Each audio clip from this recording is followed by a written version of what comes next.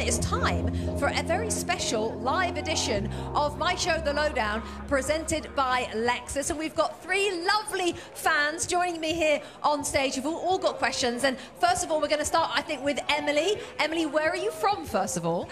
I am from Atlanta, Georgia. Okay. Do you live here, or did you fly in? I flew here. I do not live here. I've never been in LA before. Okay, that's commitment. We came here for this. That is utter commitment. We thought the West Coast-based fans were committed. That exactly, Caroline. That is utter commitment. Okay, Emily, each of you have got a question for me. Let's start with you. Yeah, so we used to see a traditional Big Four, and now we're seeing a shifting top four. What do you think is contributing to that change, and do you think it's more fun? Oh, it's definitely more fun. I mean, I think every time we get change in the Premier League at the top, it's always more fun. In terms of what's contributing to it, I think it's obviously a mixture of things. It's that some of the big clubs are making mistakes recruitment-wise or with managers. Some are not forward-thinking enough. I think you have to only look at Manchester United. Sorry, Manchester United fans, but sorry, Anders. But Manchester United themselves, you know, are not where they need to be.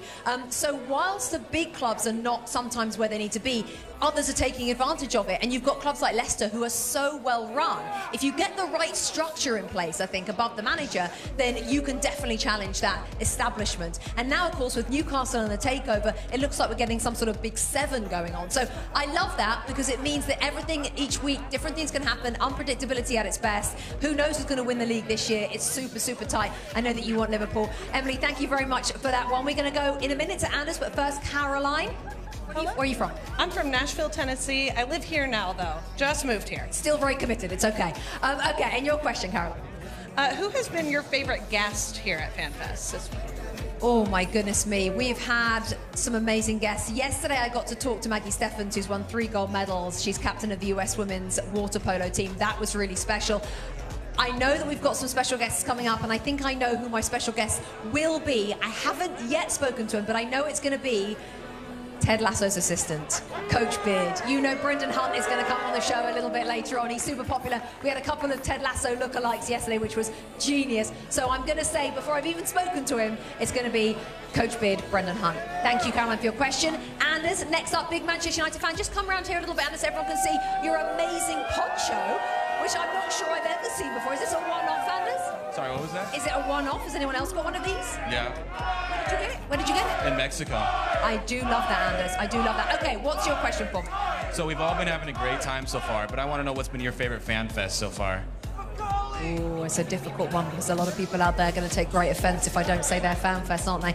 2 in New York, 1 in DC, 1 in Boston, 1 in Austin, 1 in Miami Beach. All of them brilliant in different ways. I think the outdoor fan fests in Miami Beach and Boston, and also, they're all so good, but you know, I'm here in LA. I've got to say it's LA, right?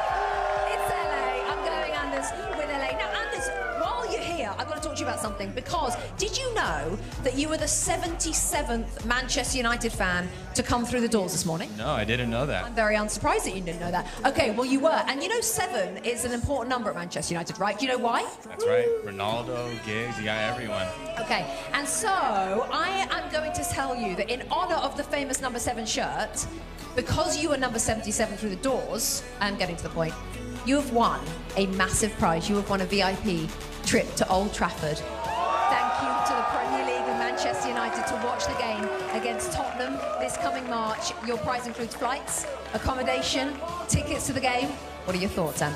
I'm excited, I'll tell you that much. Have you been to Old Trafford? Never been before. So this is going to be your first time to the Premier League and Manchester United flying you over for your first ever trip to Old Trafford. Oh my goodness, how long have you been a United fan?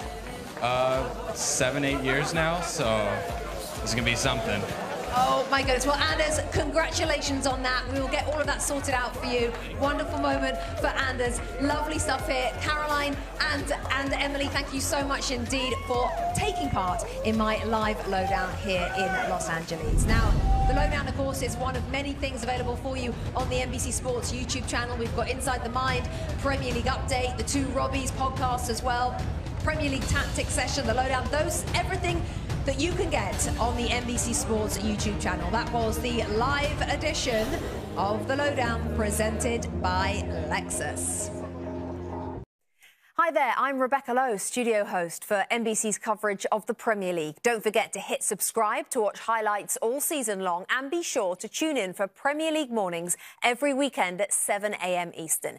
And for even more content, head over to Peacock, where we've got live games, original series and a dedicated round-the-clock Premier League channel featuring studio shows, classic matches and much more.